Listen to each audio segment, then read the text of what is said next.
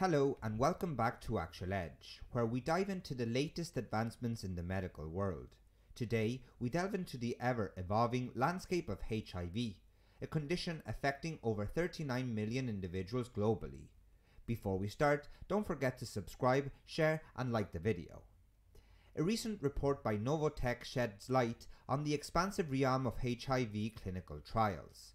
Since 2018, the biopharma industry has spearheaded over 1,000 clinical trials worldwide, with Asia Pacific, Europe and North America leading the charge. The distribution of these trials emphasizes the concerted global effort in combating HIV, with these regions playing significant roles in advancing research and treatments. Beyond statistics, the report underscores the severity of HIV's impact, illustrated by its progression and toll on the global population.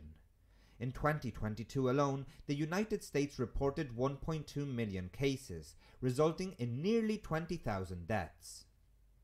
Central to this comprehensive report is the unfiled strategy articulated by key organizations aiming to eradicate the HIV epidemic by 2030. Initiatives by the WHO, the Global Fund and UNAIDS are crucial steps in this ambitious endeavor.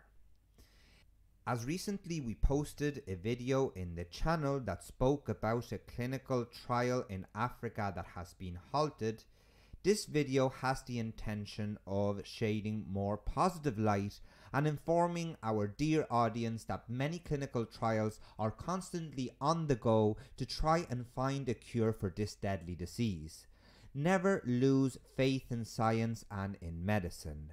Please use Actualedge as a place to provide support and information about medical updates. Remember that while no approved HIV vaccines are available as for the 2nd of January of 2024, numerous vaccine candidates are undergoing rigorous studies offering hope for future preventive measures. Now, don't forget to like, subscribe and share the video.